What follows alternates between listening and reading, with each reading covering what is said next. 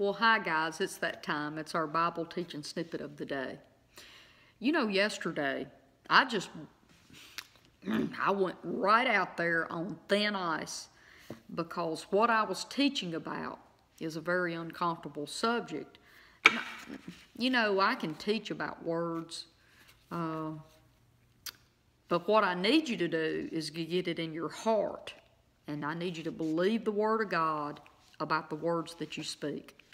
Today I want to talk, and I'm going to get really personal, and I don't do this very often. And please, I'm not looking for somebody to feel sorry for me. I want you to understand my past experiences and where I've come from, which, by the way, qualify me to talk to you about your words, okay? If I have lived through this, and I want to make sure that you glean everything you possibly can from what I'm trying to teach you today. I want to talk to you. In this little booklet, it talks about, in one of the chapters, the damage that we do to our children. And yes, this is yet another extremely sensitive teaching, and I respect that. I get that. But I want to talk about this because it's on my heart. You know, I didn't plan on really going deep into this words thing, but God's just showing me that I need to put this out here because there's people that need this. When I was a little girl, my life was not perfect, and I'm sure yours wasn't either. But I lived through a whole lot of stuff. By the time I was 16, I was suicidal, and I did... Well, probably before that. Okay. By the time I was 16, I wanted to do something about not wanting to live, okay? I can remember when I was 7 years old not wanting to live, okay? So 10 years later, I'm ready to do something about this problem that I have. And I began drinking very heavy, hoping that one day I wouldn't wake up. And unfortunately, I just woke up and weighed more than I wanted to weigh, and so I didn't get to drink myself to death. But this is what I'm telling you.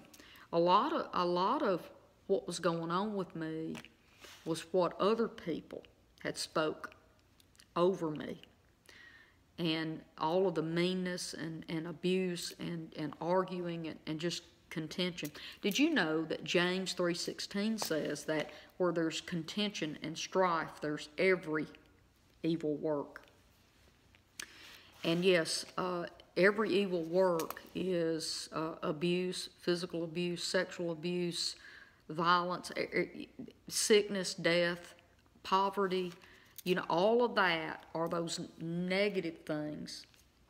Anything that you can't see in heaven, but it's here on earth, like sickness, disease, and stuff, that is of Satan. That is the fall of mankind. So today, let me get into Scripture real quick, because I want you to understand that before I read the Scripture to you, I just want you to understand the power that our words have over other people. And so here we go. Let me just say this. This is Proverbs 12:18. Careless words stab like a sword. Did you know that when you are, well, I don't want to make this personal, when a person is blowing up and cussing and ranting and raving in their own home, throwing things at, and all of that stuff, guys, that's a sword stabbing in the heart of every person that lives in that household. And I'm only qualified to sit here tonight, or today, today, and teach you about this because I've lived through it. God's word is true, and your words have power. Your words are the most powerful thing in this universe. And I know some of you don't believe me, but I've tested it. I will intentionally go to Walmart, and I will walk up to people that I know. I can look at them and tell they're mad, they're angry, they're upset, they're sad, they're whatever.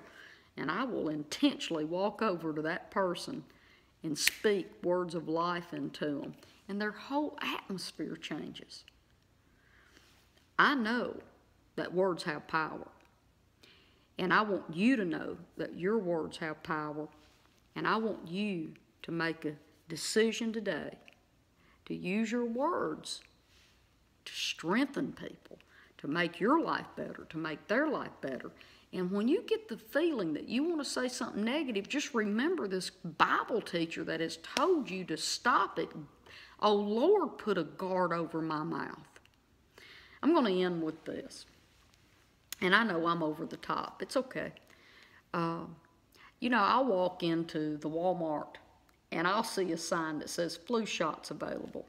Did you know my first thought isn't, oh, well, I wonder if my insurance will cover that, or, oh, I wonder if I need that. Now, I'll look at that sign and the first thing out of my mouth is, well, I don't need that because I'm always healthy. And I speak it out loud. And look at me. I'm a model of health at 55. So guys, look, I didn't mean to make this teaching about me, but sometimes you have to talk about yourself in certain details because it's sensitive and you have to use yourself as an example. So you forgive me today because it's been more personal than normal, okay?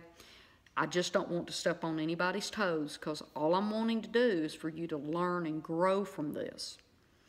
So God bless you, and I'll see you back right here on Facebook. Bye-bye.